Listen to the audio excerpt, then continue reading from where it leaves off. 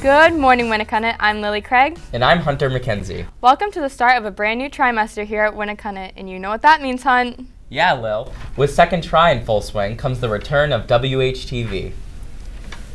You cold, Hunt? I'm freezing. It's these winter months creeping up on us, I'm telling you. Yeah, but not everyone hates winter, especially all those snow bunnies who play winter sports. Oh yeah, I'm thinking about trying out for basketball, actually. Oh, nice. Yeah, but I'm not that great. I need somewhere to train, though. Well, you're in luck. Hampton just opened up a new sports complex for athletes. Really? No way. Yep, Ross and Cam have a story on it. Roll it. As you can see, we're at the Winnacunnet gym. But where else can you play basketball? Me and Ryan went to go check out the rim.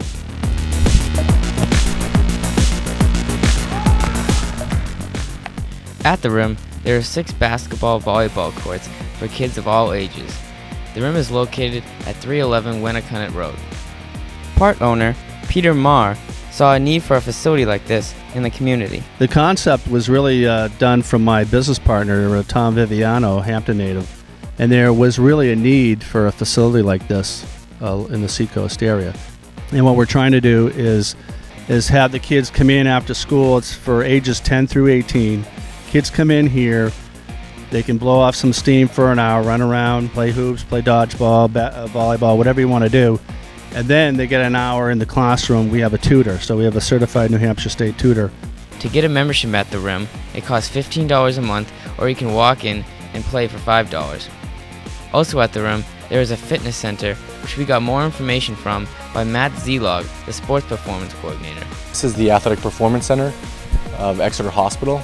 The rim itself is trying to envision building the complete athlete, and as part of that we provide the strength and conditioning services. Our programs are specific for athletes competing in numerous sports or athletes that just want to be physical. Kids around the area seem pretty excited about the new facility. I really like it here. You know, it's some nice courts here. You got about 6 courts here. Way better than the Seabrook Rec.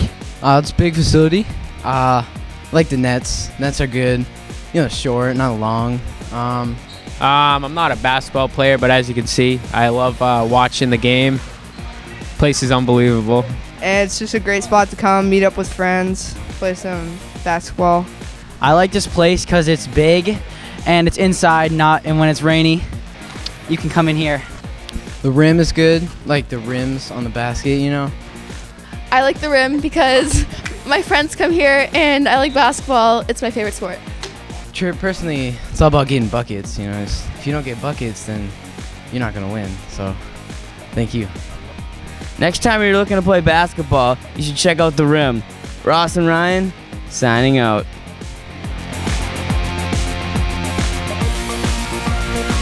Man, now I know where to go shoot some hoops. Lil, what are you listening to? Oh, the new Lady Gaga song. Oh, I haven't heard it yet. You know, I've always wondered where music comes from, the history of it. Well, you're in luck. Nick Sita has the perfect story for you. Whether you guys listen to Beethoven, Metallica, Justin Bieber, rock and roll, or smooth jazz, music is a part of our daily lives.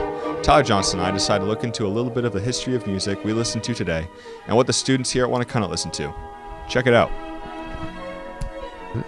Like Beethoven, Mozart stuff, that was the classical music, that was the pop music of the day. And then once we got electricity and amplifiers and Elvis Presley, it turned into rock and roll. The Beatles were a huge influence for rock and roll and groups. The Ed Sullivan Show, and they were probably the first pop band. So in the 70s, as far as pop music, you had, some of the rock bands were coming out. The Who was gaining popularity, Led Zeppelin. At the same time, you had disco taking place with, synthesizers and the nightclubs.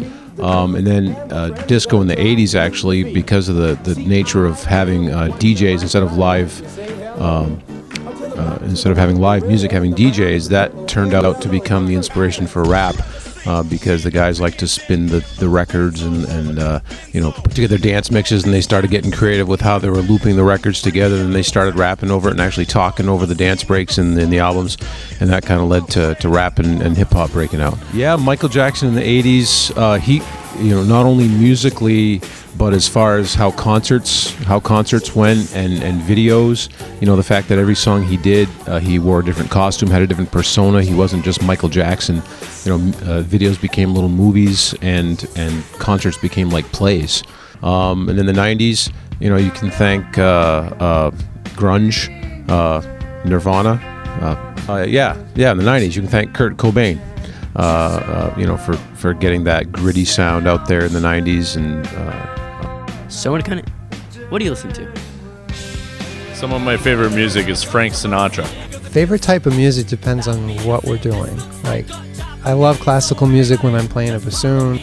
I like Beethoven. I really love jazz when I'm working with a jazz band. I like Christmas music. I like singing jazz. I do that in the Army band. The Goo Goo Dolls. I like pop music with electronic music class. My favorite music would have to be the Jonas Brothers. I like Justin Bieber. Favorite music is hardcore and Norwegian black metal. Well, my favorite artist of all time is definitely the Beatles. Wow, music in our school is very diverse. That's all we have for you today, Winnacunnet. Have a nice Friday. Wow, that was really interesting. I know, right? Music is really fascinating stuff. Hey, have you ever heard of Barry Danielian? I don't think so. He's this Grammy-nominated trumpet player who toured with people like Billy Joel, Barbra Streisand, even Bruce Springsteen. Get this, he went to Winnacunnet. No way! Do we have a story on it? Of course we do! A legendary trumpet player once walked these halls of Winnacunnet. He knew from a young age what he wanted to do. Ross and I got the opportunity to talk to him. His name? Barry Danielian.